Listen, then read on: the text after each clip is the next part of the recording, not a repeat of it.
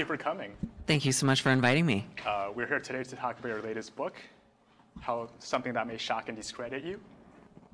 Yes, and I was actually going to start before you and I begin chatting by reading a bit from the book. So it's divided into a number of chapters and interludes, mostly during the 18-month period of my life where I was very, very hard at work making sure I didn't transition. This is from chapter 6, which is the stages of not going on T. T being short for testosterone. It's a sex hormone. You can inject it right into your body if you want. Oh, I don't want to go on T. That's not what this is. I can see where you got the idea, I suppose, but I'm afraid hormones simply aren't for me. I don't even want the ones I have.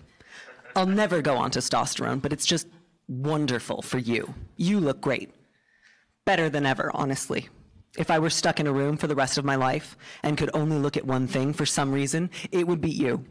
I hope that's not weird to say. But that's really not the same thing. I just want you to go on hormones and for me to be able to watch you do it.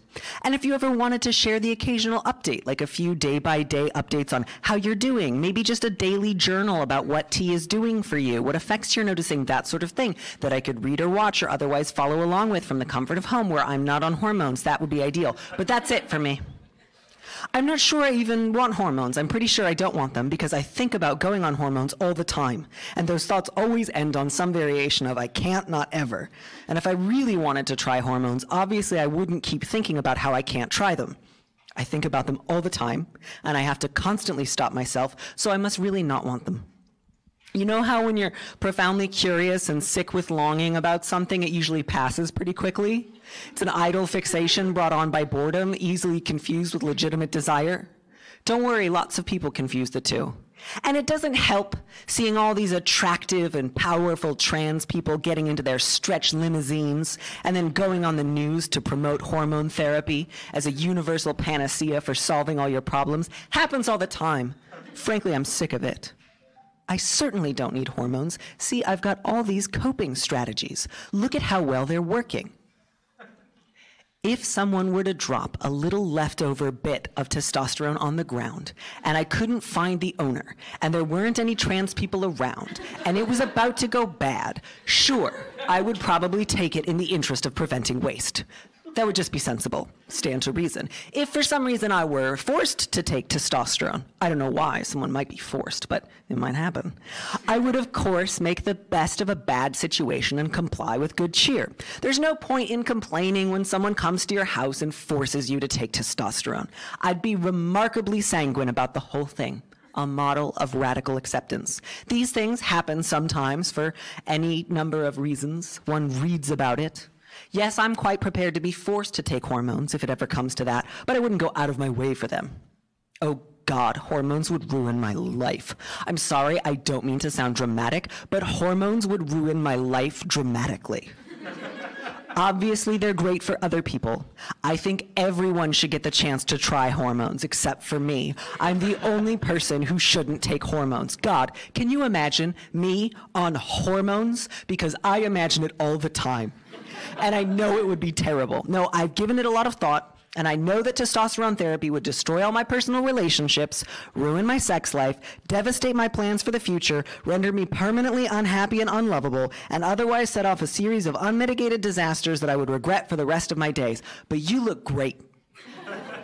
Perfectly content as I am, not needing hormones, nor wanting them, prepared to take them cheerfully under duress, planning ahead for said duress, secure in the knowledge that they would ruin my life and that I've never wanted them for even a moment.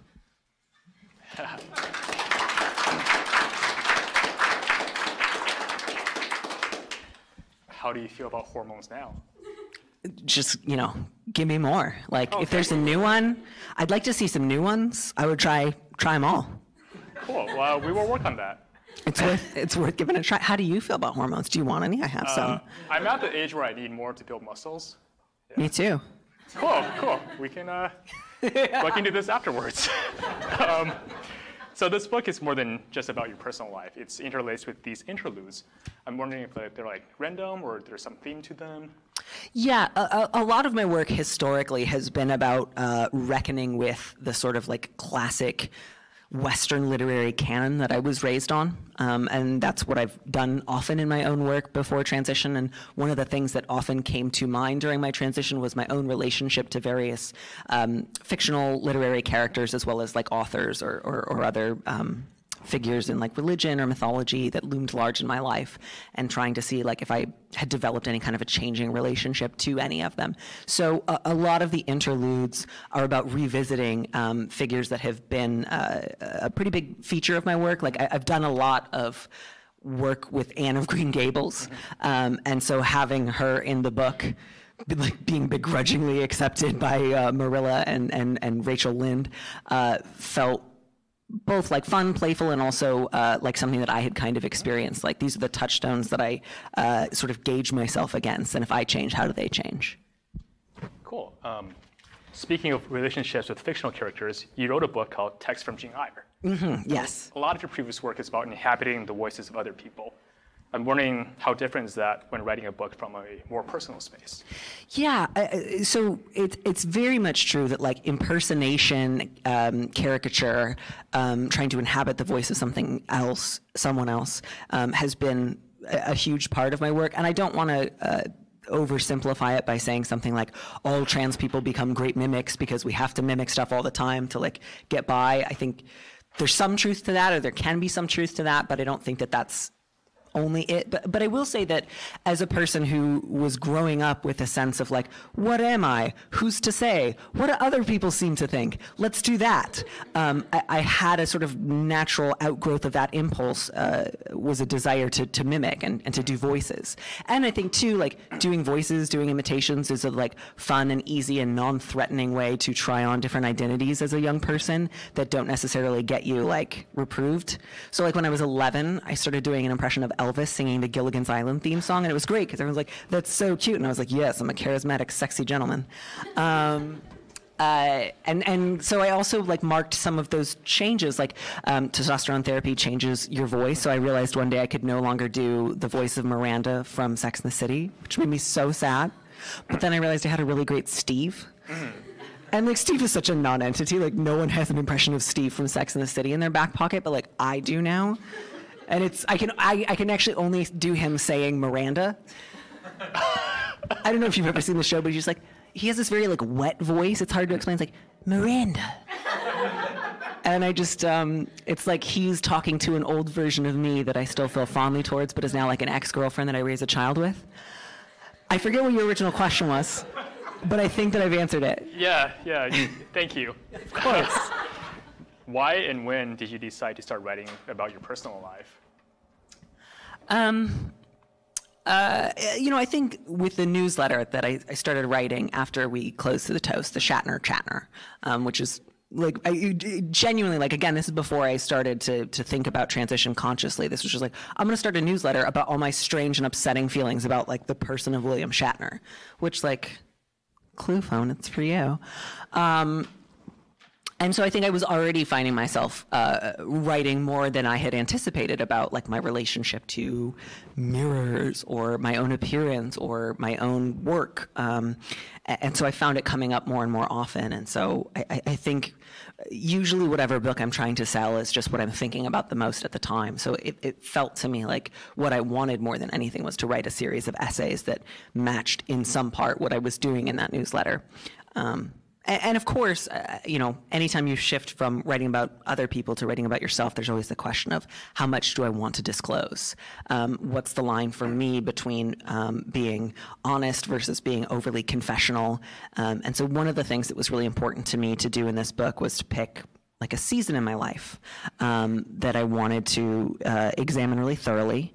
And I knew I wanted to talk very intimately and in great detail about what I was feeling and thinking at the time, and in relatively sparse detail about like who was in my life at the time or what were we doing. So I think knowing like I'm not going to go into a lot of detail about particular relationships, I'm not going to go into detail about like dates and activities, that knowing that I would keep that private part to myself made it a lot easier to say like, but we're going to go all in on like how I wouldn't clean my room because I was punishing the universe for not making me look like Brendan Fraser circa 1997.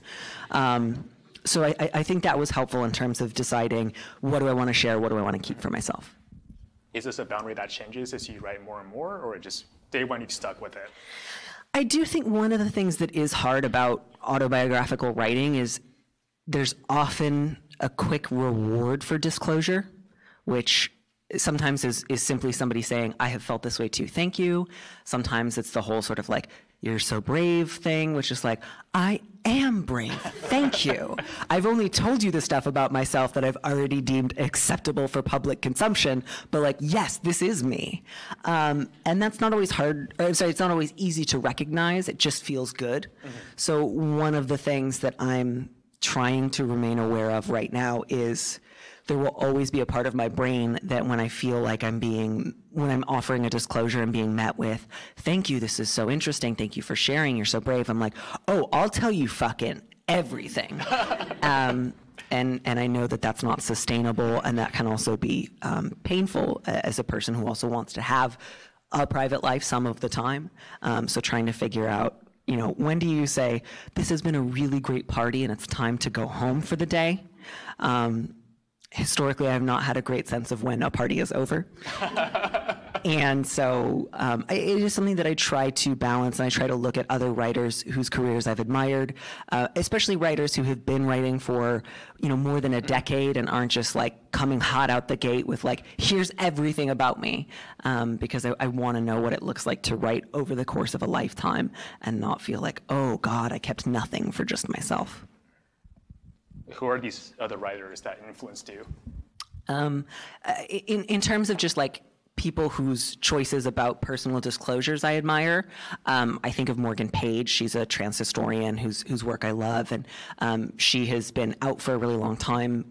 Given that she is a young and stylish person, and she's someone who's thought really carefully about like building a sustainable life and about separating the public from the private.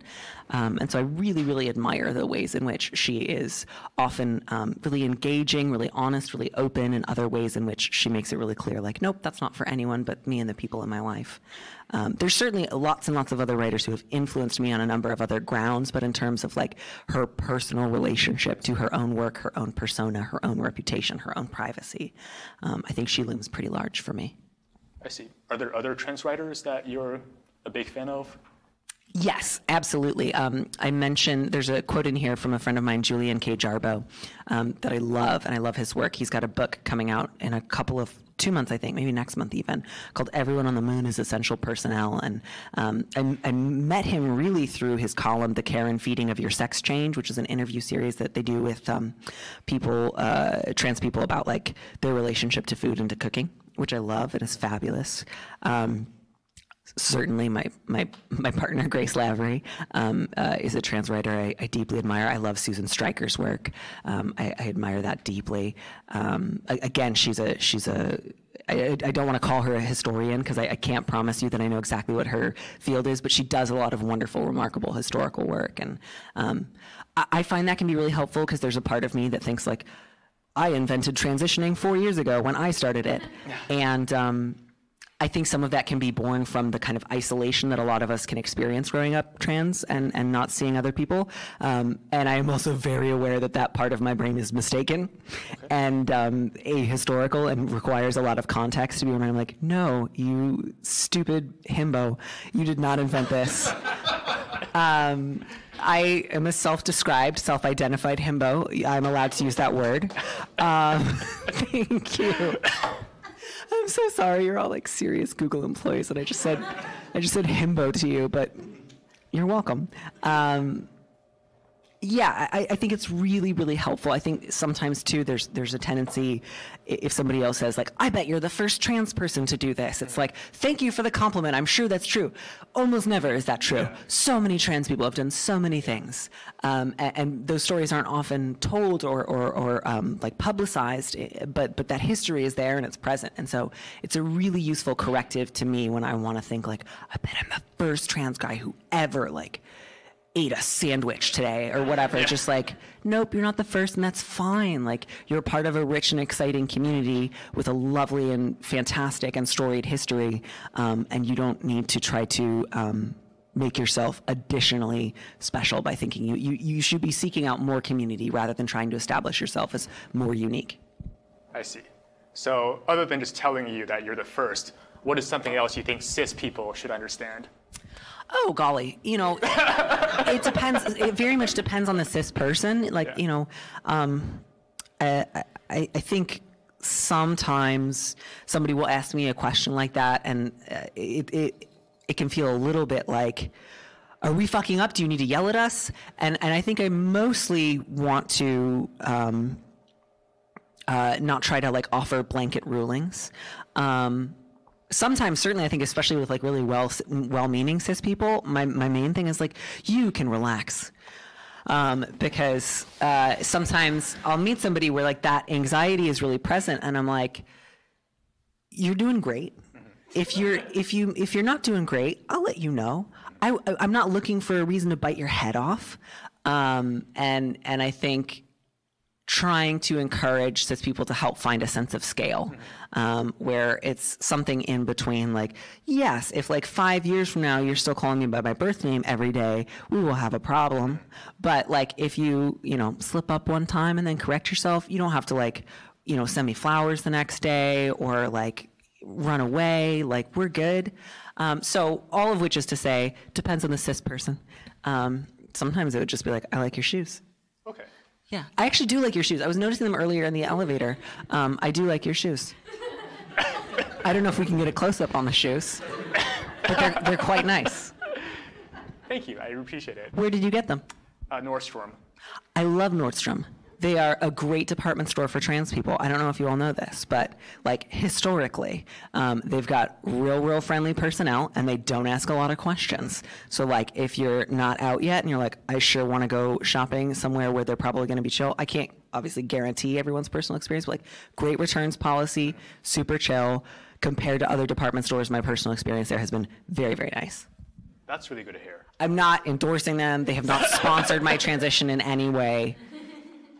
Your experience may vary. Would you like them to? I think this is a good time to ask. I am always looking for sponsors for my transition. Transition's expensive, and I like to look cute. So anyone who wants to give me money, please do. Cool. Well, there's one thing I did not understand about this book. Hit me with it. Okay, you spend an entire chapter talking about how William Shatner is a beautiful lesbian. Yeah. And I say I'm going to prove it, but I don't prove it. Okay. Yeah. Was that your question? Sorry, I didn't mean to cut you off. I don't understand. Well, you also say Chris Pines is a beautiful lesbian. Is it like just people who played? That seems super straightforward to me. Yes, I'm happy to go into a bit more detail. I talk about this a little bit in the book. Part of what I meant by that is like when I thought I was a girl, I was like, I'm Captain Kirk. And so that's the closest that I could get to is like, what am I? I think people seem to call me a lesbian a lot. That's probably it. We're the same. But what I'm talking about in part, I think is the relationship that show has to a certain kind of female sociality or feminized sociality. So I think about something like famously when he was on that show, his weight fluctuated a lot. And famously he was forced to wear a girdle and like dealt with a lot of like shitty studio notes, which is certainly something that I think historically like we think of when we think of like glamorous divas and not necessarily like guys who run an action adventure TV show. But I also think about the way that like the structure is set up on the Enterprise, which is just like, it's a throuple. Again, I'm sorry, like it is 3 girlfriends. It is Spock, Bones, and Kirk, and they travel around the galaxy visiting their ex-girlfriends, all of whom have PhDs in science, and being like, thank you so much for being part of my journey. And like, by the way, do you like my moto boots? And they're like, yes, I do love your moto boots. Say hi to your 2 girlfriends. And it's like, thank you, we're all on a journey. Like, it is what it is, you know? And so I think, especially, I don't know if many of you are familiar with the original series, but the very last episode of the show that ever aired is like a masterclass in what I like to call autoandrophilia, which I say very tongue-in-cheek, by the way. It's not a real thing and it's bad. But it essentially like has to do with like kind of like troubling old attempts to classify different types of trans people, and the idea that like if you were a trans person who ended up straight, you were fine, and if you didn't, like you were a troubling other sort of a thing. And so that episode is about one of Kirk's ex-girlfriends who's so mad at him for being a man, and also so jealous of him for being a man, and also so desperate for that sweet Kirk body that she puts herself in his body. And then the whole rest of the episode, it's like this crazy delusional woman thinks she's Captain Kirk, and I like screenshot it, and I was like, it me. So it's a very transmasculine, resonant episode. She's like trying to kill her ex-boyfriend and become her ex-boyfriend, and she's also mad about sexism. And she's like, "Is that part of it? I don't know. I can't live in a world where sexism doesn't exist. So like, does it even do me any good to like think about it?" And then at the end, she's punished, and it's very like brutal and kind of sexy and like very sexist. And that's the end of the show. That's the last episode that ever aired. Is like, Kirk's like eggy transmasculine ex tries to kill him. And I don't know a trans guy who on some level doesn't want to like, he has like one cis ex in the past that he's like, if I could turn into that guy and also fight him and also make him realize he's gay because of me, that would mean a lot. And so I think it's a very special episode. For a lot of us. I don't remember what your question was again. You're delightful. Thank you. But, okay, I think I understand what a beautiful lesbian is now. You know, and if you don't, I will write you another essay. Goodbye. I realize that was a lot. I get it. No, they have a meet. It's 1:30. They have a meeting. Listen, I would like to believe it was because of the Star Trek realness they just had to absorb. If you ever want to watch the episode, let me know. I'm always down to rewatch. Cool. Switching gears for a second, the toast was one of my favorite things on the internet. Thank you so much. And Mine too. My favorite article, it's as a father of daughters, and I also really like the one about playing devil's advocate. And basically, these are just things sometimes stupid things that people say when they're discussing gender issues. I'm wondering if they're like things people should stop saying. I also loved those pieces. In case you're not familiar, one of them was like, as a father of daughters, I finally realized I shouldn't run women down on the road and then use their livers to build a ziggurat in my backyard. Couldn't possibly have known that, but now that I have daughters, I get it. And I think part of what feels important to me is I want to take certain expressions that I hear a lot and like massage them out into a position of absurdity. I think that's a useful, thank you very much. Although my previous water was lemongrass and strawberry, and this just looks like street brand water, so. This is a real downgrade. No, don't. I'm not that much of a diva. I will get some more fancy water before I leave. So I enjoy, I think, taking phrases that get used often and taking them to absurd conclusions. I think that's a useful and interesting experiment and worth doing. I don't necessarily want to act then like a cop and say like, this expression is now off limits. If you say it, you will be thrown out of the room. So much as I want to add a little depth and a little strangeness to that particular conversation. So certainly I don't think there's anything wrong with like a cis guy coming to a new understanding of his relationship with women if he has a daughter. That makes sense to me. That seems, you know, it would be rather odd if it didn't change anything. But I also think that there are ways to talk about that a little bit slapdashedly or a little bit lazily or a little bit like, boy, we can't just make everyone have a daughter to like arrive at this conclusion. So like, what else can we do to convince like a number of guys to think about women as full people? Or the devil's advocate. Yeah, like it's often an expression that's thrown about like quickly and without a lot of thought, and it means like, get ready, I'm going to be mean to you, and you have to pretend that that's fun. So it's really not, and I think that goes back to what you were saying earlier about like, what would you say to cis people? I feel like sometimes the desire is like, tell us the 10 things we must not say. Give us a list of the forbidden words, and then we can just abide by that code and we will be safe. Certainly, I think there's language that is useful to adopt as communities, or to not adopt as communities, but more than say this, don't say that, you're right to say this, you're wrong to say that, you're smart to say this, you're dumb to say that. I just think it's useful to think really critically about maybe a phrase that we've heard a lot before, and to ask like, what work is this phrase standing in for? So, you know, that said, I do have a section of the book where I talk about when cis people use language like it feels like someone died to talk about someone's transition. And again, I'm careful there to say like it's, because I know there's going to be someone who's like, oh, now I can't have feelings. And it's like, yeah, you can have whatever feelings you want. I'm not going to take them away from you. But I do go into in the book part of why I think it's, even if you want to talk about pain or loss or grief, I think it is better to use language that is not connected to the rituals of death. Because for me and for I think pretty much all trans people, transition is not the work of death. It is creative, it is energetic, it is ambitious, it moves us in the direction of life. And so while changes can sometimes be fraught or painful for someone who has known one a long time, I think it is better to find other ways to express complexity or sadness that don't invoke the funereal. So I would say that's one thing that I would really encourage people to move away from, because it's like it feels like someone died. Well, someone didn't, so sorry. Like, you know what I mean? Like someone literally didn't die. I'm like very literally alive. That's much harder than just having a list of words I can't say.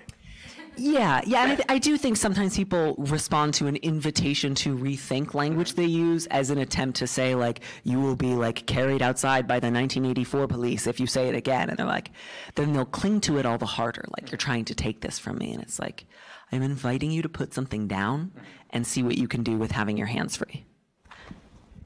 Yeah, that's pretty deep. Wow. I'm actually happy to read from that section if you're amenable. Yeah. I'll just do a quick paragraph or two, and I'll have to find it because I still don't know where anything is in this book. Oh, I talk about the Addams family. They're so trans. That was fun. That was really fun. Here we go. Yeah, so I don't know if any of you are familiar with the scene from Tom Sawyer where they think the kids are dead. They have a funeral, and then the kids are like, just kidding, we're alive. I like that scene a lot. A particularly thorny modern question of etiquette is how to properly receive, as an alive person who has recently advertised either an intention to transition or that transition has already begun, any variation on the following sentiment. It feels like someone died. Sometimes people are willing to be more specific and clarify, it feels like you, the transitioning person, died. Or possibly it feels like my spouse, parent, child, sibling, friend died. But more often than not, I think non-transitioning people prefer the safety of announcing the death of someone rather than name the transitioner outright. It serves as a softer replacement for "you're dead to me," as the speaker lacks either the desire or the determination to simply announce an estrangement. It feels like someone died. I won't say who. You know who I'm talking about, the party of the first part, but let's not speak ill of the dead. One worries that responding with the good news that one is not dead at all, but very much alive, that one is, in fact, moving in the direction of vitality, animation, the future, developing a new kind of continuity, carrying on the good work of naming and identification that all people have been charged with, would not be received with wonder and relief. Yet, like Tom Sawyer listening to his Aunt Polly reproach herself after believing him to have drowned, the temptation remains to rush out from under the bed and overwhelm them with joy. But how to talk someone who loves you out of grief? One might argue, I'm not dead or anything like it, you're mistaken. Or persuade, I'll be just around the corner from my old life. Come by and visit any time. Or demand or manipulate or threaten or cajole, try to strike some sort of bargain. What if I were to transition as little as possible? Might my condition be upgraded merely to some sort of serious but non-fatal complaint? How does one behave as a guest at one's own funeral? Thank you. Speaking of things that are not dead, in the past you mentioned that you use GChat as part of your writing process for text from Gene Iyer. Yes. Are you still using GChat or whatever we're calling it now? Oh, I'm so glad you asked me that. This is one of the most embarrassing aspects of my transition. So I've changed my name now twice, but only once legally. I'm still waiting on getting the formal paperwork back, but legally, once the state of California approves that my name will be Daniel M. Mallory. Daniel M. Lavery. I've changed it too many times, I can't remember. So I had originally gone from Mallory Ortberg to Daniel Mallory Ortberg, then to Daniel M. Lavery. So the first time, I changed my email address. And then I forgot my password and the security codes. So I tried for 8 months to try to get it back, and nothing ever worked. So I just lost it. I lost everything connected with that account, including all of my GChat contacts. We can help you. Thank you. Yeah. That would be ideal. I miss those people. Yeah.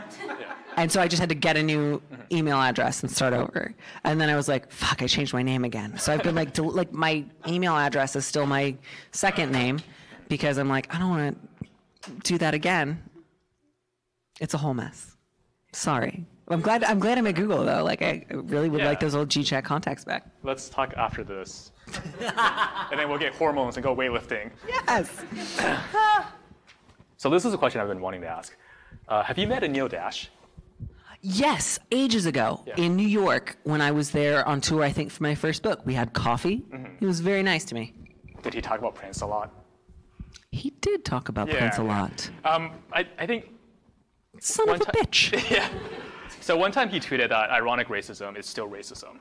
And I know like that's kind of true because a lot of people say awful things and they dodge responsibility. But on the other hand, like you do satire. So how do you decide like what's good irony and what is it like when people are just using it as an excuse to be a jerk? Sure. I do think a lot of my work is parody rather than satire, which I realize is kind of a fine distinction, but it is one that matters. For me, the general test is, am I operating out of a place of contempt, either towards whoever might be reading or engaging with my work, or towards the subject of my work?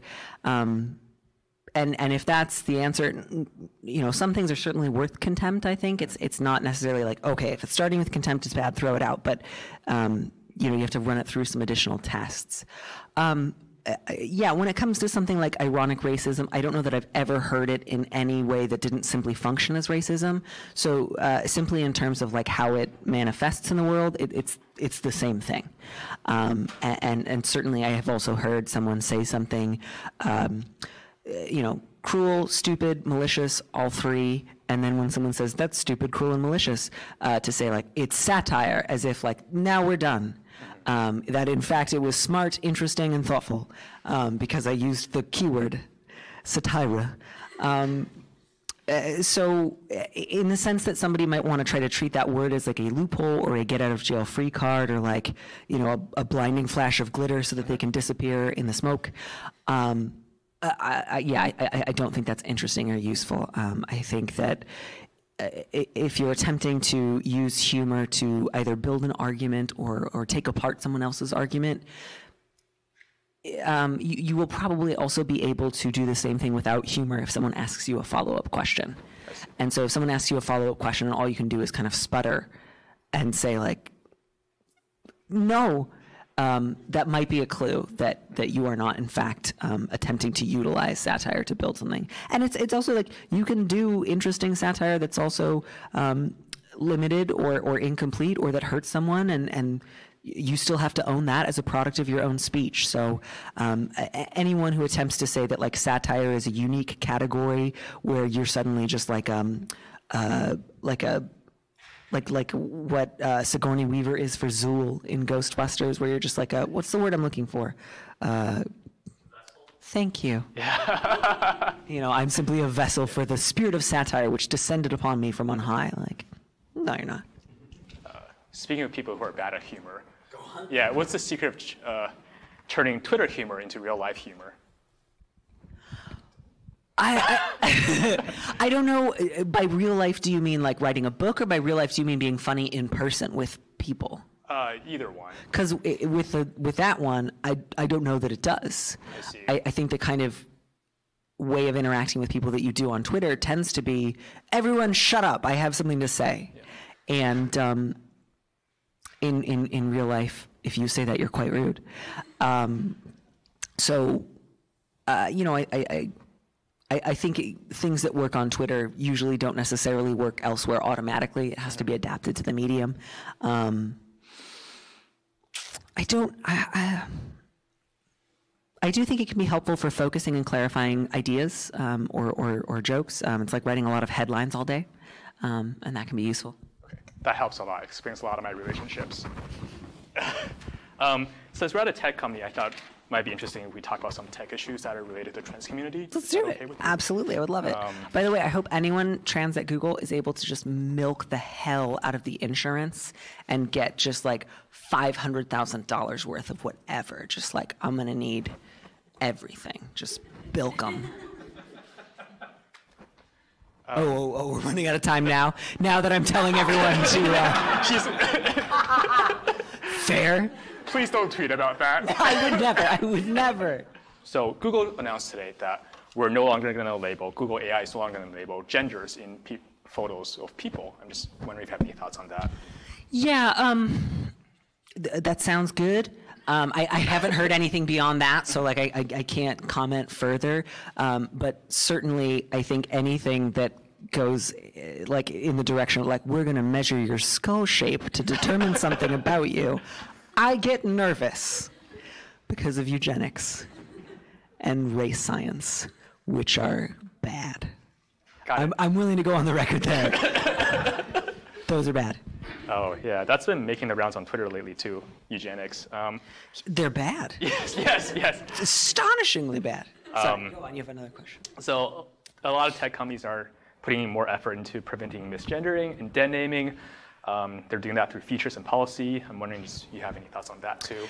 Yeah, I think one of the things that I've encountered the most in my own transition that has been challenging is not on any particular level with any particular company a desire to use my old name or leverage my old identity against me so much as like the bureaucratic weight of making that change is massive and I have to do it across so many platforms. And that's not necessarily like one person or group is responsible for that, but it absolutely is like, I'll still get the occasional like reminder email from like some company that I had an interaction with 3 years ago. And I'm like, oh, fuck, I got to tell them too. So anything I think that can automate that process or make it easier, make any kind of a name change easier is, I think, a good thing. I recently had to like report to Twitter an account that was impersonating me. And it was hard because it was like, well, they're impersonating a name that like I've been professionally known by, but that was never my legal name. So not only do I have to provide you with like my driver's license, which has my like old photo and my birth name, but I also have to find some way to prove that like the name Daniel Ortberg is one that's historically associated with me. And that's, you know, it's challenging. Different trans people have different levels of like stress and distress when it comes to interacting with something like an old state ID. Depending on the day, I'm like, whatever, it's fine, I'll take a picture. And other days I'm like, this sucks. So yeah, anything that makes that process a little easier, I think is a really good thing. Cool. Before we turn over to the audience, the question we always ask is, what's a question that you wish interviewers would ask you? And, I'm glad you noticed that I do that. And you can make this about peanut butter or not, up to you. I mean, I do enjoy a spoonful of peanut butter every now and again. I think, I'm not sure. I'm afraid nothing comes to mind. I feel like I've told you all my opinions about everything, and now I can't think of a question that I wish that you had asked me. Oh, we can go to the audience. Let's turn it over to the audience. I have a couple of rules when it comes to Q&As. The first question has to come from someone who's not a white man. It has to be a question, and it has to be one question. Those are my rules. I do want to know where you got your socks, so that is my question for you. I think it was Sock Dream, but my question is simple. Because you're trans at Google, would you like a trans at Google sticker? Yes. Okay, thank you. cool. That's a great question. Wait, but are you saying you got those socks in a dream? No, it's a website called Sock Dream. I thought like maybe you dreamed them up and then you knitted them or something. I'm sorry. That makes much more sense. I'd still like a sticker if you'd allow me to have it. Thank you. That's very sweet. Hello.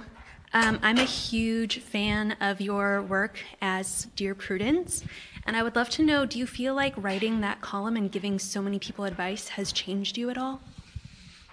Certainly, yeah. So one of my day jobs is I'm an advice columnist at Slate, and I've been doing that for close to 4 years now. And absolutely, it's a job where I am constantly telling people, like, obviously do what you want, but like, here's how I think you should run the rest of your life. I think in some ways it has helped to slow me down a bit. I feel a little bit less like, this is me, I'm going to make a joke, and if someone's feelings get hurt, we'll find out later, which has always been a tendency of mine that can sometimes lead to delight and boisterousness and can sometimes lead to, oh, I've hurt and alienated people I care about, and I wish I hadn't done that. So I do think that that has helped me, in part because I think the most upsetting questions to get are from someone who's like, I was 100% in the right, and then I got really, really mad, and I said something totally out of line, and now I'm only 60% in the right, and I have to apologize to someone I'm really mad at. And I always want to be able to like prevent that, because there's nothing in the world worse than apologizing to someone who you know is more wrong than you, but you still owe them an apology because you shouldn't have said what you said. So that's definitely something that's affected me. And I think too, as time has gone on through the column, I tend to, in some ways, both be quicker to suggest to somebody like, this person is not going to get better, and it's maybe time to let them know, like, if you're ever able to like meet this very low bar for human interaction, give me a call, but until then, don't give me a call. So I tend to be, I think, a little quicker on that when it's like, this person's been doing this for 30 years, they're not gonna stop. And also recognizing like the very real reasons why somebody might not be ready to cut ties with someone despite knowing that it might be the best thing. And so wanting to find alternatives to, if you're not ready to do that, how can you make your life a little bit more bearable when you're interacting with them? How can you reduce your emotional investment in some of these conversations so that when they do the thing you know they're going to do that hurts you, you can be a little bit more removed? And so I know those are slightly antithetical, but I do feel them both more strongly. Thank you. If you ever want to come on the show, we're always looking for guests. So I would love that. The day the Toast closed online, I think, was one of the saddest days on the internet ever. Oh, I just went to bed. I was bummed out. But you are so consistently and precisely funny, and I'm curious about how you do it and what goes into humor for you. Well, all that work. Thank you. That was a compliment disguised as a question, which technically violates my rules. But we were actually talking about this at lunch, because one of the things that I do is like every year or 2 years, I tend to be like, oh, I've learned something about myself. This is me now. Like very Gene Belcher from Bob's Burgers. And I'm very like, this explains everything about me, both like good, bad, things I've struggled with, things that have come easily to me. This is why every relationship I was in before didn't work out. Like, I've solved the problem of me.